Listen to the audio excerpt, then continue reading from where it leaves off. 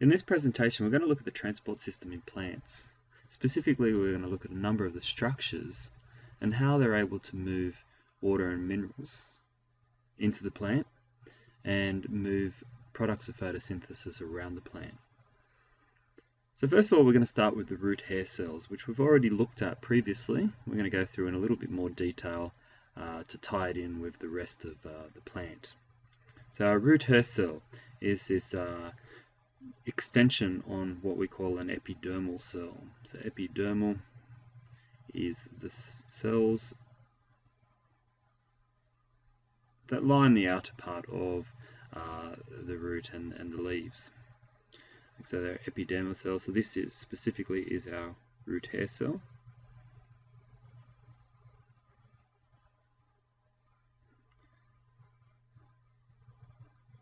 These cells are called parenchyma, and on the other side here, this long tube-like is our xylem, and we'll look at xylem further on in this presentation. So in terms of the function of the root hair cells, it is to draw in water and minerals.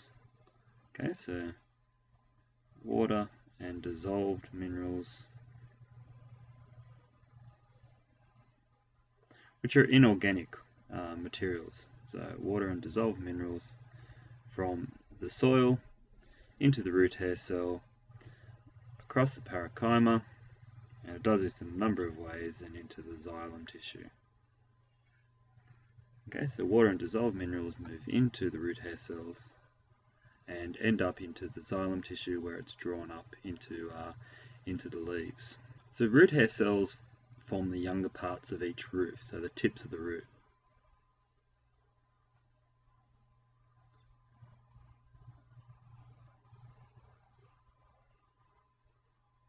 Form on younger part of root system. So around the root tips. They increase the surface area.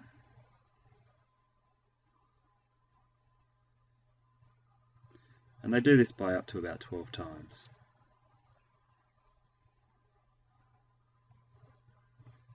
Okay, and by increasing the surface area, they're able to maximize the amount of water and minerals. So they draw in water and dissolved minerals in the soil.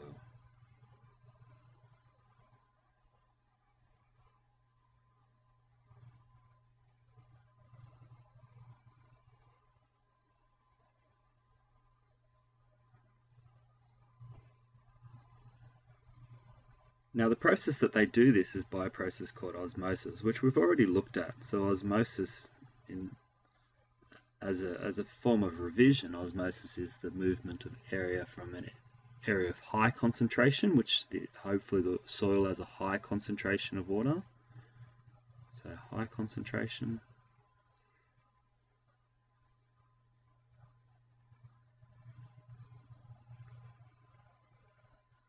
To an area of low concentration in the roots. Now the way that water is drawn away always means that the root hair cells have a lower concentration than the surrounding soil. So water is continually drawn in via osmosis into the root hair cells and into the xylem and drawn away. So the next structures we're going to look at is a xylem tissue. And xylem tissue is responsible for the movement of water and minerals from the roots to the leaves. So it's specialized tissue that transports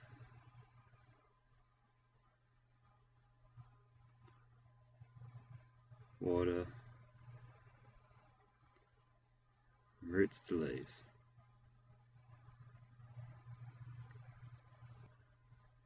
So in the diagram here we can see our xylem vessel, and we can also see another structure called the xylem tracheid, which we'll talk about shortly. Now the xylem vessel, we can see that it is continuous tube. This tube is continuous, and what it enables is that water can be drawn all the way up from the roots to the leaves. Now, in order to do this, as xylem tissue matures, it loses these cross walls, these transverse walls. So they break down.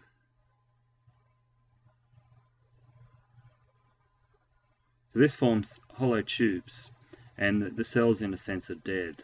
There's no nucleus, the cytoplasm is no longer, and the tubes need to be supported by other cells around them. One of the other ways that they support themselves, and we're just going to draw this in with another colour, and purple's a good colour because in cells it often stains up this colour. I'm just going to draw over the top of this, but what we see is we have lignin spirals.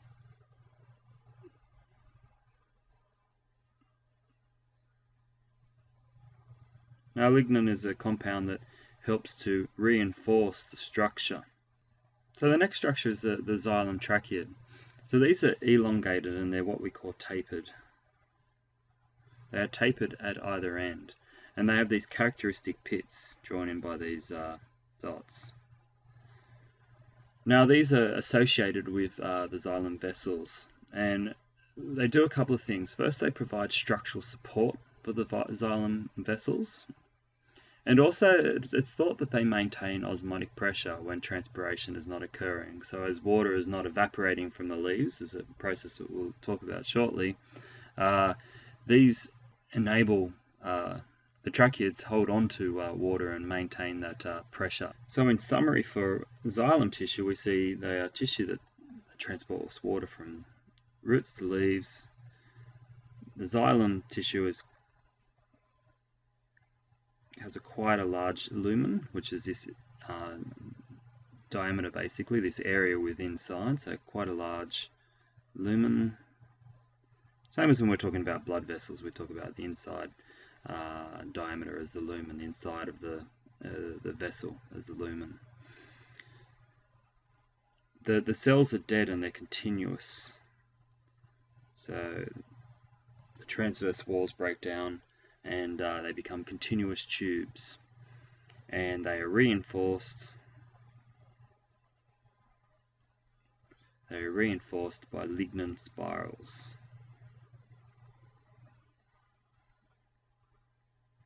The other thing is we have these xylem tracheids, and they are in association with the xylem vessel and help to maintain osmotic pressure and to provide support for the xylem tissue. The other type of transport vessel is what we call phloem. Phloem is different to xylem in two ways. First of all, xylem is responsible for transporting products of photosynthesis. So your sugars.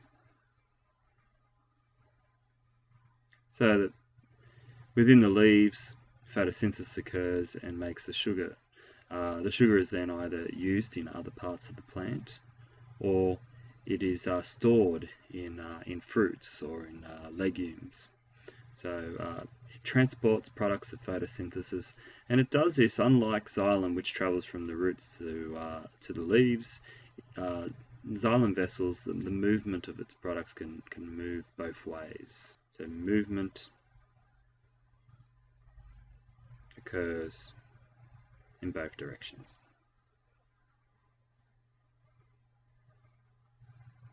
So these crude diagrams represent what phloem looks like. Now, phloem cells are a little bit different. They have, in a sense, lost some of their cell components. However, they're still living. They still have cytoplasm and mitochondria, but they have no nucleus. So this is our phloem. So they still retain cytoplasm and mitochondria.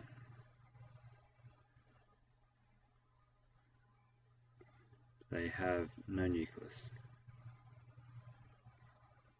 Now that is the job of the companion cell. The companion cell helps to keep the xylem tissue alive, and it has a nucleus, so it helps to support the phloem tissue.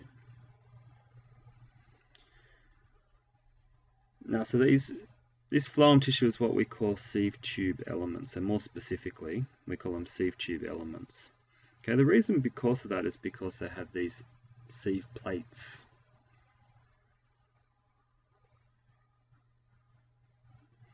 Now what these are perforated transverse walls. So they're perforated transverse walls. So unlike the xylem tissue where it's continuous, the phloem tissue has these perforations, as we can see by these dots here. Okay, and these perforations allow the materials to move from one part of the sieve tube element into another part.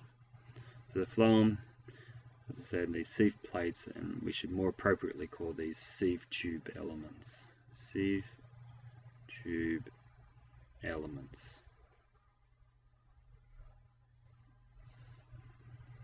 So as we said, materials can move in both directions. So we might show that by the color red. Okay, so they can move this way and they can move that way, depending on where they need to go to. Whether they need to go to produce a fruit, or whether they're storing them in legumes in the roots. A phloem can move things in both directions. Now to do this, unlike in xylem tissue is able to draw the water up by, first of all, it draws it in by osmosis, which is passive. It doesn't require energy. Passive movement does not require energy. In phloem tissue, because we're moving sugar from areas of from lower concentration to higher concentration, say a fruit where there's lots of energy, then it requires energy to load things on into the phloem tissue. Okay, so energy is required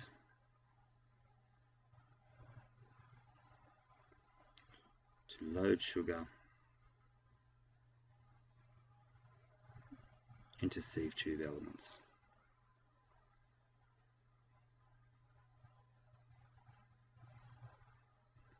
And this is because of a couple of reasons. Obviously, as I said, it's going from a low concentration to a high concentration, so it's active transport.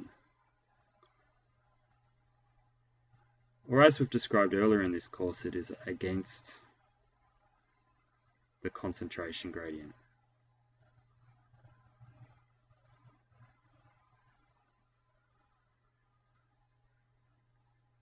So the concentration gradient is, we draw a line going up, we've got low concentration of sugar to high concentration of sugar. So to do this, we require the input of energy. So input of energy.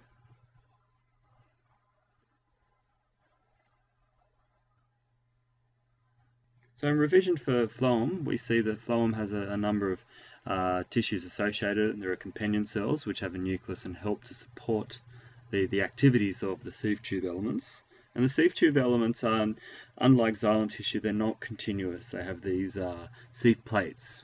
They're perforated transverse walls that allow the movement of products of photosynthesis to move from where they've been produced to where they're going to be stored.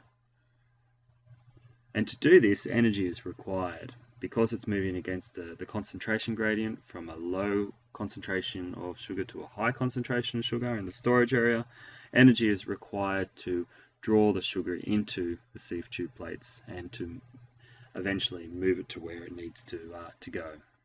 Now we're going to look at stomates and lenticels. Now stomates, and specifically this drawing here, we can see we have this area is what we call a stoma, so plural would be stomates.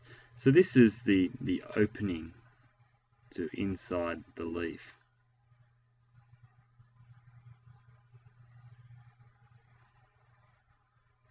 So opening into the mesophyll, the area that is a lot more space for the filling up of for gases and water vapor. So that is our stoma, and we have here our guard cells.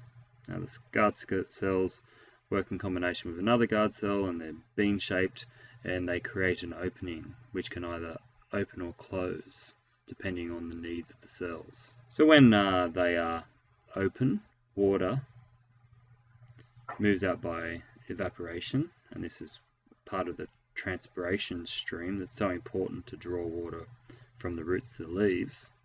But also what moves out is we see oxygen gas moving out, which is essential for all other life on Earth, but carbon dioxide moves in.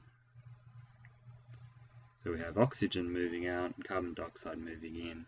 When the stoma is opened, the guard cells are allowing the stoma to be opened.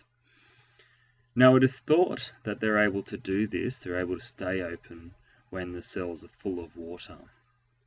So they have an inner cell wall is thicker than the outer cell wall.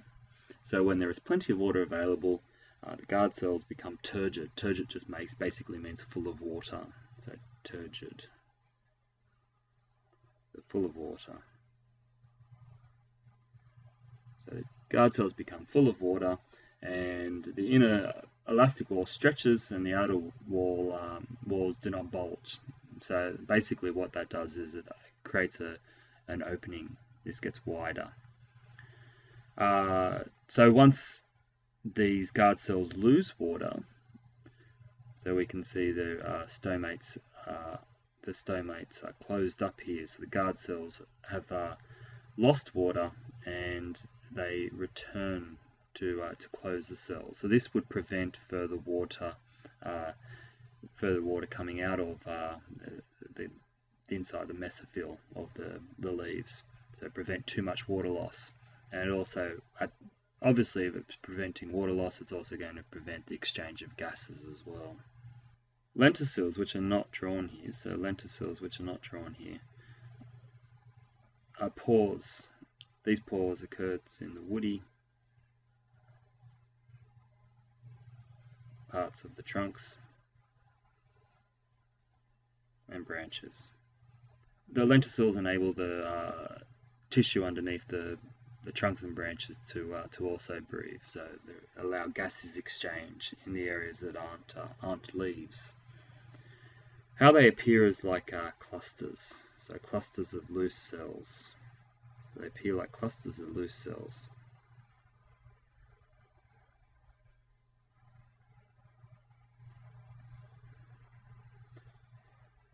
And the gas exchange through lenticels occurs very slow. So gaseous exchange is very slow.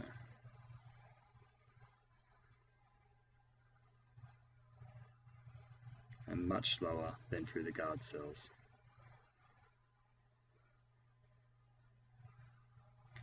So in summary, the role of the stomates is gaseous exchange. So role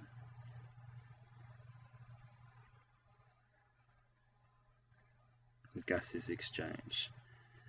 Now that's controlled by the guard cells, opening and closing. And those guard cells open when they are turgid, full of water, and close when they have lost water. And this prevents too much water loss. So guard cells control water loss. So not only is it important for gaseous exchange, it also allows water to transpire from the leaves, and this helps the transpiration stream. So it assists in the transpiration stream, or drives the transpiration stream more properly. So it drives the transpiration stream, which brings water from the roots to the leaves.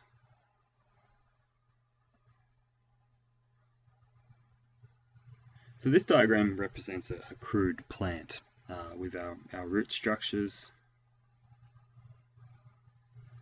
a trunk or stem,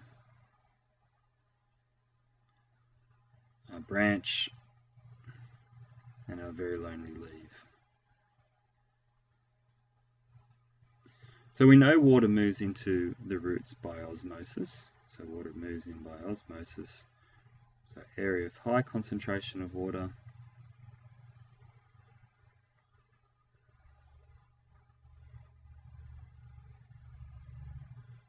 area of high concentration of water to an area of low concentration in the roots. Now the process of how it's drawn up is quite a technical process, and not all of it is going to be covered in the preliminary course. However, what we do know is that it is the evaporation. So evaporation through the stomates, evaporation of water,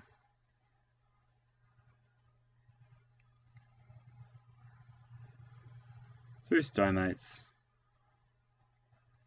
that drives this whole process. And we call this transpiration.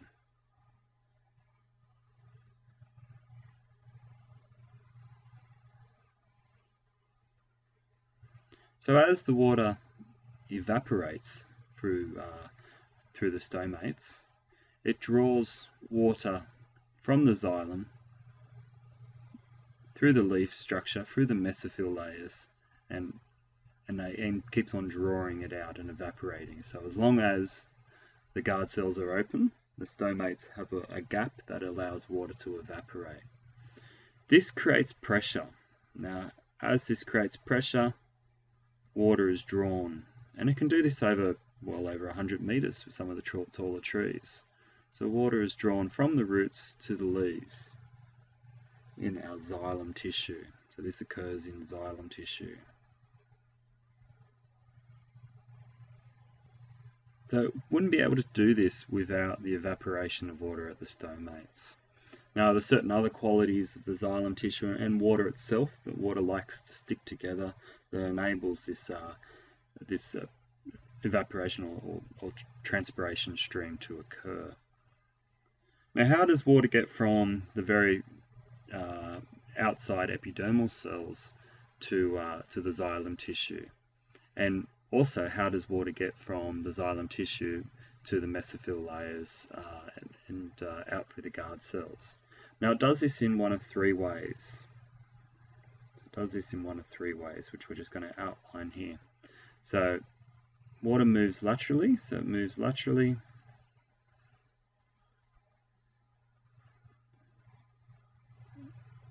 across plant or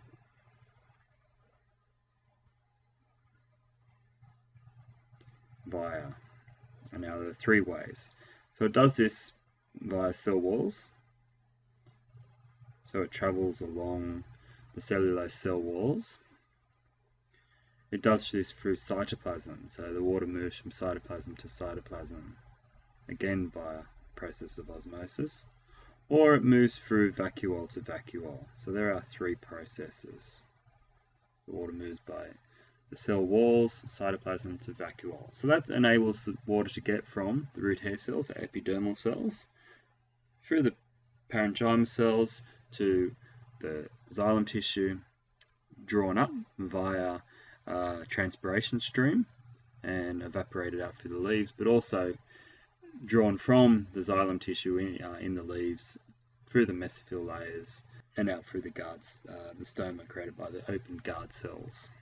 Now the last thing we're going to look at is how the xylem and the phloem look within cross sections. So if we take a cross section through the roots, this is going to help us to identify them in our practice to come. So this is a cross section of root. So we'll just put cross section root. So we might label the xylem in red. And it looks like a star pattern within the root section. So this is the xylem.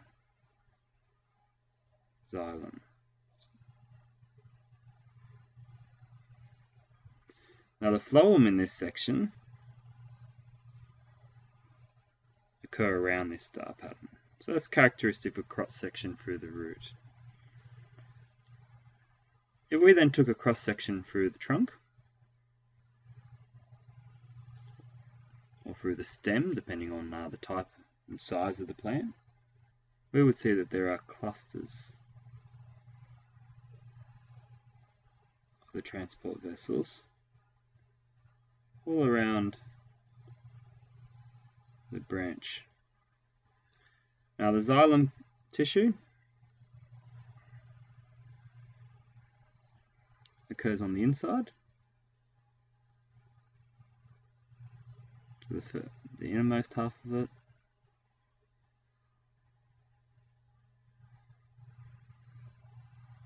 phloem, which we'll do in blue again, is the outermost. The water is traveling closer to the center of the branch or trunk.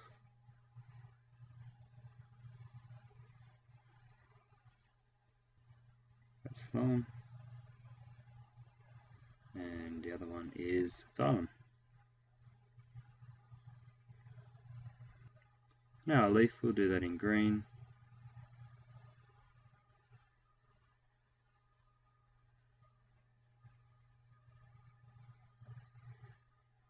We can see that the xylem is on the superior surface and the phloem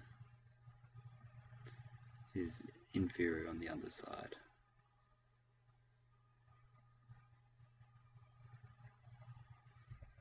Okay, so in summary, water is able to move by transpiration, and this is brought about by evaporative cooling, creating the pressure to draw water from the roots to the leaves.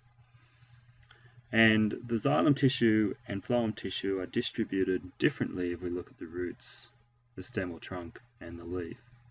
So it's in a star pattern, the xylem tissue in the roots, and then it forms the innermost layer of our conductive tissue, our transport tissue, in the stem with the phloem on the outside, and in the leaf the phloem is on the underneath and the xylem on the surface. Thank you Year 11 for watching this presentation. Please make your notes and we will discuss any questions in class. Remember to do the quiz. Thank you.